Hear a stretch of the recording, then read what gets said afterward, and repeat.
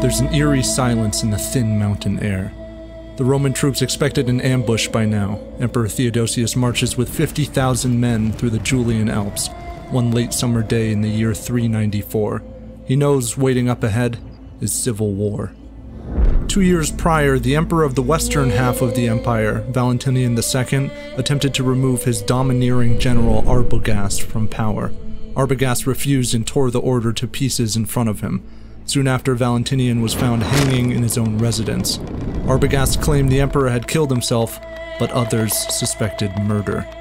Regardless, the death of Valentinian meant that the Eastern Emperor Theodosius now became the rightful emperor of a reunited Roman Empire. But Arbogast objected and installed his own puppet Western Emperor, Eugenius.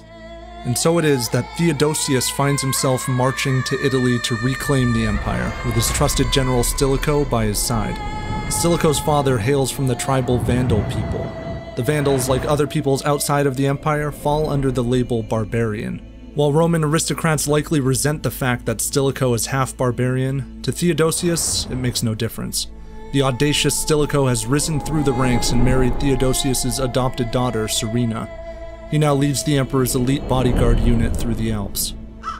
This Eastern Roman army is also joined by nearly 20,000 foederati, or barbarians allied with the Roman Empire, including the cunning Goth leader Alaric, who was begrudgingly negotiated to serve in the Roman army after Stilicho crushed his attempts at invading the empire.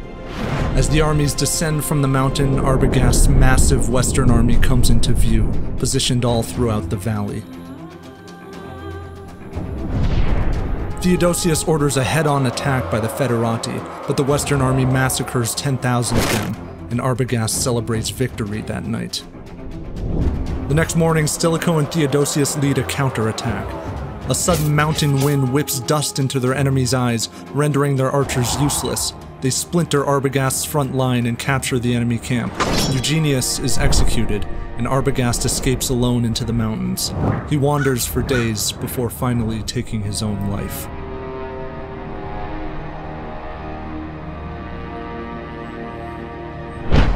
Under Theodosius, the empire is united once again. His two young sons are to one day be co-emperors, Honorius over the west and Arcadius the east.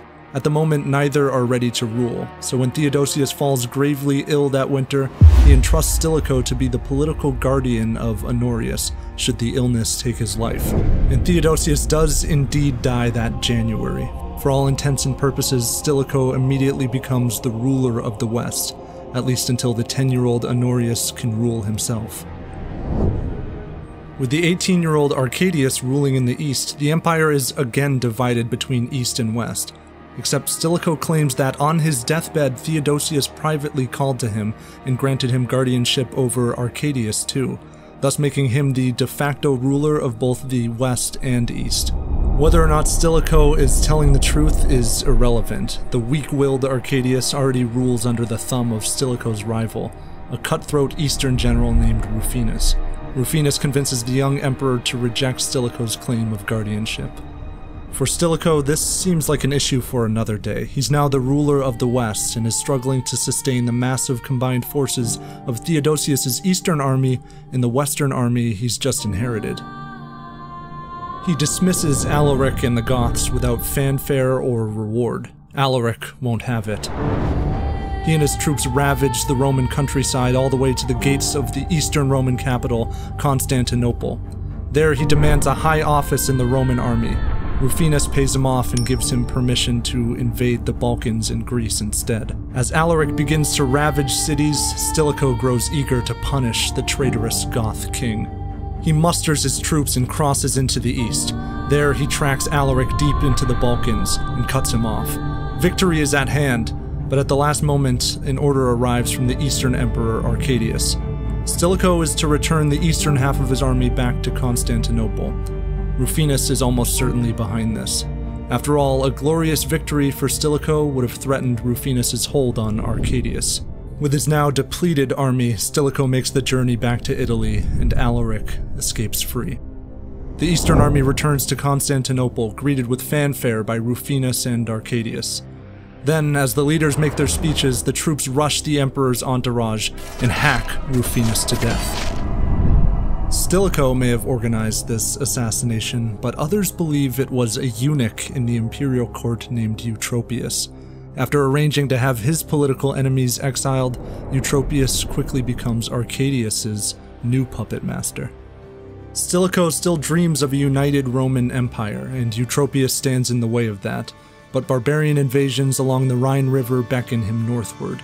Then, Alaric returns. He and his Goths have invaded Greece, raided almost every major city, and sold thousands of people into slavery. So in 397, Stilicho hunts Alaric again. His fleet sails to Corinth, but the rescue mission is too late. Goods have been stolen, people slaughtered, and buildings burned. Stilicho knows the Goths are still close. He charges at the Gothic army, forcing them to retreat until finally he ensnares them atop a mountain. The battle is over. He needs only to wait until his enemies surrender or starve. News of the battle reaches Constantinople. Like Rufinus before him, Eutropius fears Stilicho becoming a hero in the east. He has Arcadius demand Stilicho leave Greece at once, but Stilicho purposely delays this time. He plans to leave only after he crushes Alaric. Eutropius won't allow it. He declares Stilicho a public enemy in the Eastern Roman Empire, making him an outlaw in the very cities he's trying to save. Eutropius then confiscates all of the goods and land Stilicho holds in the east. Somewhere in this chaos, Alaric bribes his way past some of Stilicho's troops, and the Goths escape down the mountain. Stilicho returns to the west, humiliated. Eutropius has taken his land, his possessions, and his right to rule in the east. And he isn't done twisting the knife. Eutropius offers Alaric a place in the Eastern Roman army as the chief general of all troops in Illyricum, the region directly bordering Italy. Alaric accepts and receives a massive salary and the resources of the Roman war machine. With the world turning against him, Stilicho learns that Gildo, the leader of the western province of Africa, has decided to defect to the Eastern Empire.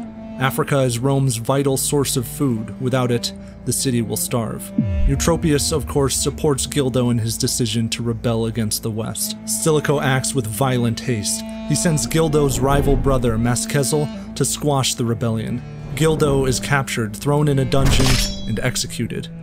By now, Stilicho is no stranger to the betrayals, corruption, and assassinations underlying imperial politics. In fact, it's an art form he's mastered. When Mascezel triumphantly returns to Italy and begins to ally himself with Stilicho's political rivals, he has him thrown off a bridge and drowned. Threats to power cannot be tolerated. That includes Eutropius, whose own popularity is hampered by his appointment of Alaric to a generalship and the fact that he is a eunuch, a castrated man. Stilicho has no qualms about indulging in a bit of revenge here. He gives the Western court poet Claudian permission to publicly slander Eutropius. Claudian enthusiastically obliges.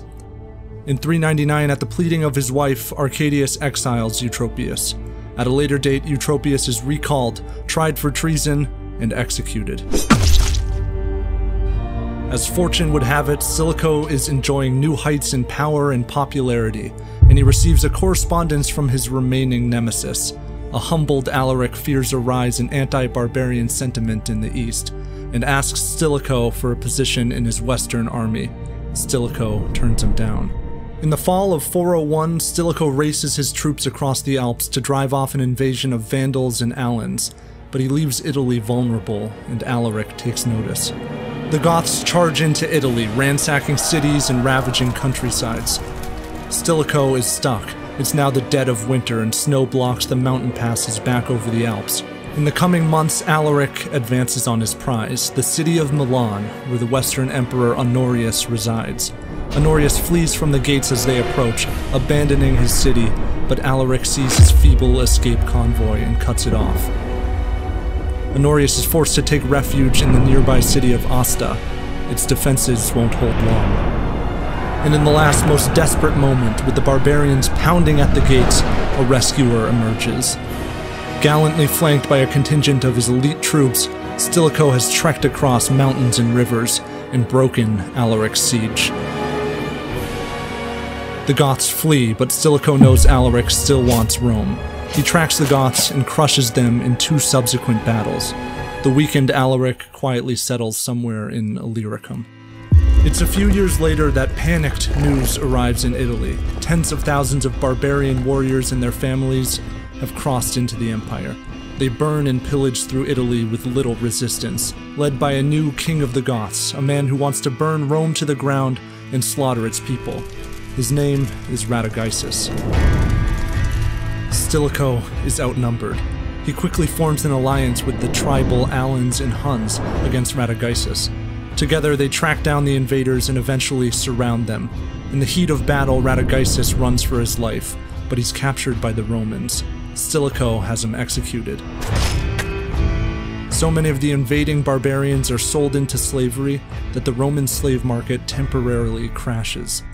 This now marks the second time Stilicho has saved the empire from invading barbarians. But with this shining victory, Stilicho realizes an unsettling truth. His army isn't large enough to defend the Western Empire by itself. However, the aristocrats of the Senate reject Stilicho's pleas for more Roman recruits, as conscription would draw from the population of laborers who currently toil away on their vast estates.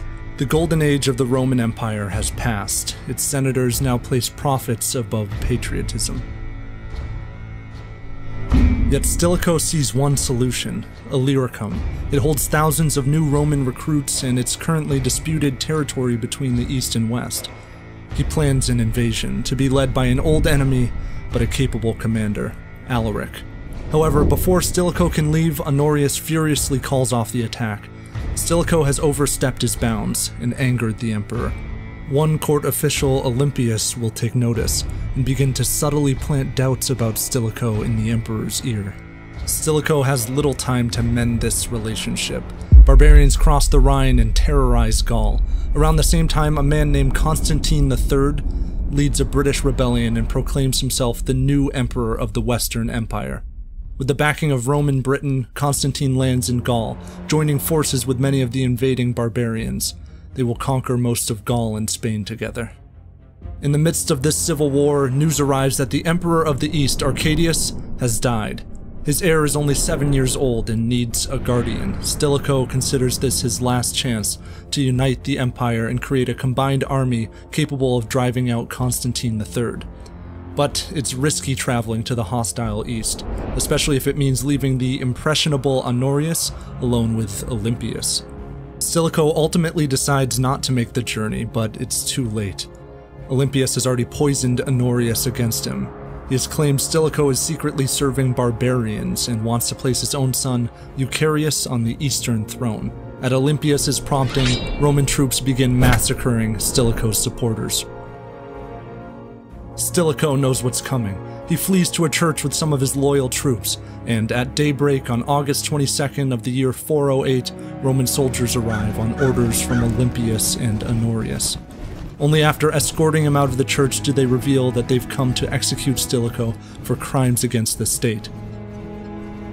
Stilicho's faithful troops intervene in one last, frenzied attempt to rescue their leader, but Stilicho calls them off. He accepts his fate, and he's beheaded. Eucharius, his son, is then arrested and executed. Stilicho's wife Serena will later suffer the same fate. Olympius then has Stilicho's followers brutally tortured in an attempt to squeeze out information that might justify the execution. They profess Stilicho's innocence until the very end, and Olympius has them killed. Olympius then convinces Honorius to purge allied barbarians from the empire. In a manic genocide, the Romans slaughter tens of thousands of the innocent wives and children of allied Goths serving in the military. The infuriated Goth soldiers respond by defecting en masse to the most powerful barbarian king still standing, Alaric. With his new massive army, Alaric attempts to take control of the empire. When this fails, he again demands a high office in the Roman army. But Honorius refuses to negotiate, ignorant of the fact that Stilicho's death has left the Western Empire without its watchdog, without its shrewd general to ruthlessly drive out invaders, while simultaneously balancing the interests of capricious barbarian chieftains. So it happens that in 410, Alaric and his army stampede through Italy and drag the empire to its knees. For the first time in 800 years, the eternal city of Rome falls to a foreign enemy. For 3 days, the Goths defile monuments, torture and kill civilians, and strip the city of its wealth. Rome will recover, but this is the beginning of the end.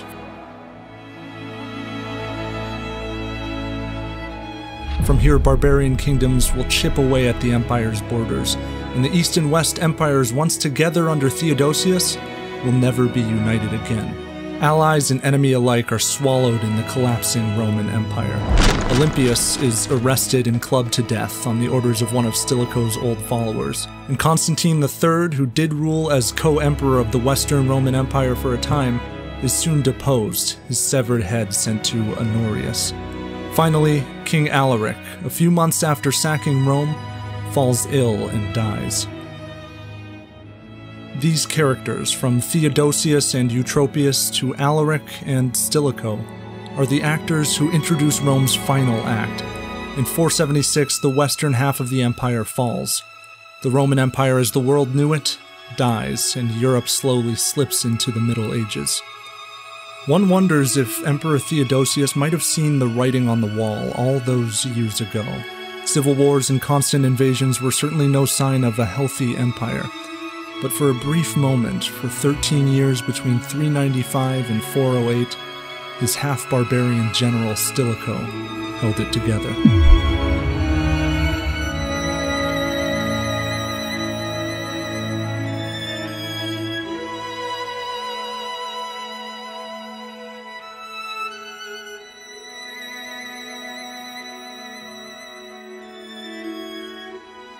So thanks again for watching this video. Make sure to subscribe and hit that notification bell, and consider donating to our Patreon account. We also have a new merch shop that's open where you can get anything from a Stilicho mug to a Wild Bill Hickok t-shirt.